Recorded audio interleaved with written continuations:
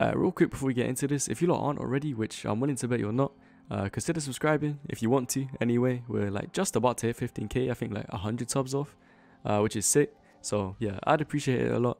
And let's get into this. I just tried to record this video. I queued a game, I got King's Pass, I left obviously, so I restarted recording and I got King's Pass again, which is such a bad omen, man. Like this might just, I might die or have like a heart attack during this recording or something. That is such bad luck. I don't know, man. I could never play a game on King's Pass. You might ask, why I have it unbanned in the first place, but I thought, I'd be big brain and, I'd unban King's Pass because I thought most people who had brains would also have it unbanned, or sorry, would also have it banned. So effectively, I'd have like an extra ban. So I banned Blackguard Keep. But no, fam. Apparently everyone loves King's Pass or something because no one has it banned, which is like, I don't even know why it's a map. If you actually look at that map, or you look at like a lot of maps actually, it really makes you question just what went through their heads when making it, designing it. It's, I don't know. The fact it was also at one point a tournament legal map is quite impressive. But yeah, down. Oh, that was interesting. Anyway, yeah, the whole point in the video I should probably get onto is stage control. Because yeah, in the like 1000th replay review video that I made yesterday, I really need to relax on the I've made way too many, I feel like. But yeah, I was talking a bit in that about stage control, and I thought like for newer people, like one, they don't think about stage control, and two, when they do think about it, they don't really know where to start. Which makes sense because it's like, I guess you know where to start, but you have like the wrong idea of it. Which again, it makes sense because like it's a weird concept, or it seems like stage control is just sitting in the middle of the map, which a lot of the time is the opposite of stage control. You're giving away control by doing that. Like there's a lot more to it, and I think no one really talks about it, especially to like newer players. It's not something you learn in guides. Like there's no guides telling gold players to learn stage control. It's just telling them to learn combos and stuff. But I think it's something you can learn very early, and it's something you should learn because when I started learning it and I started like focusing more on it, that's when I improved a lot, I feel like. But yeah, if you don't know what stage control is, basically it's just trying to have as much control over the stage that you can, because like in this game, he dodged down again. Wait, no way. But yeah, like I was saying, stage control basically, just to like simplify it, is trying to put yourself in as much of an advantageous spot that you can on the map, like relative to your opponent. So for example, here is a very clear example of stage control. Like when your opponent is on the ledge like this, you have full stage control. Like you control the stage. They're the ones you have to fight to get back on the stage. And the reason I said stage control isn't just going to the middle of the map is because, and I'll try to show you an example again if he comes off stage. If he can't, he's not going to come off stage. But if I, when he's on the wall, if I just run to the middle of the map, I'm just giving him, like, okay, right now, if I just run here, I've just given him control back. Like, you always have to apply pressure, to hold good stage control. Like here, I would go off stage to apply pressure. Once again, I can stay around here, apply a bit of pressure at Sir when he tries to come back up. Like, you don't just want to sit here in the middle of the map, be like, okay, the stage is mine. Because then he's just going to get back up. All the, like, advantage that you've pushed is then gone. In? Okay, that was just quite depressing. But yeah, you see what I'm trying to say, hopefully, right? Like, you want to basically push your opponent and make it so he's always uncomfortable on the map. You never want to, make him feel comfortable. Like here, I have stage control because the weapon is there, right? He has to fight around me to get it. And, when you're making your opponent try to do something, if that makes sense, like, for example, if he's above me and he's trying to land, like, the only thing he gets out of trying to land is being able to land, if that makes sense. Like, if he's up here, I've hit him with, like, a recovery or something, and I'm just, like, sitting underneath him, waiting for him to land, what I can't speak. What I get out of that, sorry, is, say if he makes a mistake while trying to do that, I get a big punish, right? Say if he uses his dodge, for example, when he's trying to land, and I catch his dodge, then, I get a lot of reward out of that. Because I get, like, 5 hits on katars. because we're playing experimental, unfortunately. Or for example, say on like hammer, right? If I caught a landing with a D-light on hammer, which is something like a lot of good hammer players will be very good at, actually. I get a stomp serve for free, or basically I'm just getting damage. If not damage, then I get a kill if they're at like, you know, kill percent. So yeah, like here for example, he's trying to land. He used his dodge. I thought I caught his dodge, but apparently then that didn't last long enough. But you see what I'm trying to say? Right there, he had to land. Only thing he got out of that was being able to land. I potentially had a free kill, right? Or if not free kill, a lot of damage. That's just one example though. Another example would be like here, he has to land. Hopefully, there we go. And I caught his landing with a D-light. But yeah, like even though I wasn't in, you know, like the middle of the stage there, I was still holding good stage control. Which is why I think it's like really important to get the idea that good stage control is being in the middle of the stage out of your head. Because it's not. A lot of the time, it's literally not. Sometimes you're even putting yourself at a disadvantage by trying to be in the middle of the stage. You know, like I said, you can just be letting your opponents land for free. If instead there, I just decided, okay, I want to be in the middle of the stage, I wouldn't have caught that D-light. I wouldn't have won the game. I wouldn't have killed. Another example would be like if I'm just letting my opponent, you know, get back to stage like this, I need to be in the middle. Yeah, it's okay. Well, it worked there for some reason, but you know what I'm trying to say, right? Like that's not good stage control, even though you might think it is, or it might like seem that way. A lot of the time, it's not. You kind of need to adapt stage control and pressure them at all times. And a lot of the time, being in the middle is the best way to pressure them, but a lot of the times, being in the middle it does the exact opposite, right? Like the reason you would want to be in the middle of the map is so that you can push them over to the edge. Like here, you know, I was in the middle. He started like approaching me. He pushed me over to the edge and gained stage control himself. Here, like I pushed him over to the edge like that. You know, he was scared of the side, like, so he had to like run backwards.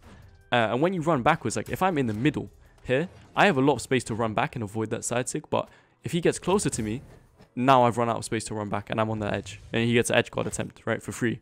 And he also gets to ledge guard me for free. Like, this is what stage control does. And, like, a lot of people don't realize it because it doesn't go through their heads that, like, this is why I'm in this position. It's because I lost stage control, like, a couple times. But that is the reason, right? Like, people will spend the entire game in disadvantage and not even know it because they don't understand the concept of stage control. He's dead here. I lied. I am awful. Also, katars on this map. This is another map that just needs removing from the pool. This was in tournament. When I started playing Brawlhalla, I remember watching a Sandstorm Boomy set on this map. Like, this used to be in tournament and it wasn't even that long ago. Which is like, that's so disgusting to think about. But yeah, so I hope that explains like why you'd want to be in the middle. It's not so that you can just be in the middle of the stage for clout. It's so that, you know, you can actually do something with it and you can push your opponent off to the edge. Also, being in the middle will give you more control over weapon spawns as well. Because, like, they're pretty much RNG. I think they try and favor whoever is unarmed. But a lot of the time, like, you know, if you're in the middle, then you'll have, see, like that, you can kind of react quicker. Or you have the most chance, sorry, I guess, of catching the weapon spawn.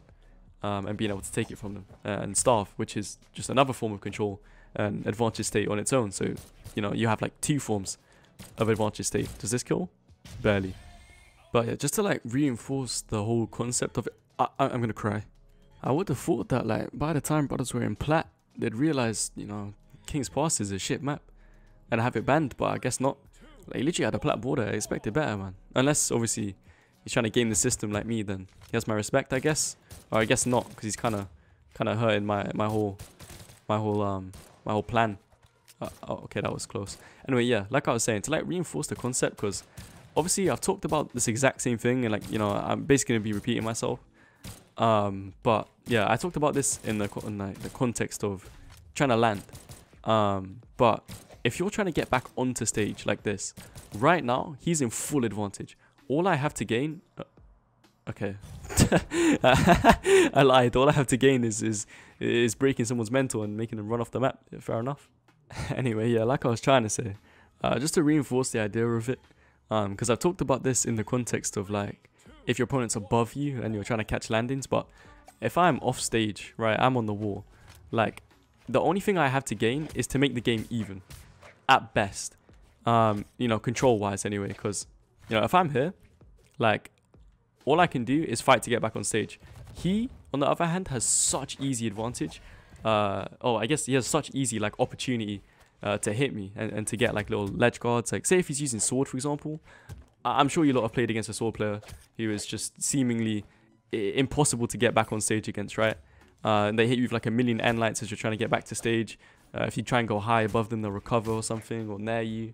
You know, if you try and like go around them like this, they'll just nair you, etc, etc, right? Or they'll like delight you over the edge and delight sir and kill you. Like, it's kind of hard to get back on stage against weapons like sword. And I think that's because sword is like one of the best weapons at taking advantage of that advantage state, if that makes sense. Because it's like, you know, that's the reason you're in advantage state. You know, that's why it's an advantage, is because it's so easy to ledge guard. Like that, you know, I didn't have the opportunity to do that ground pound. The only thing I have the opportunity for is to try and get back on stage.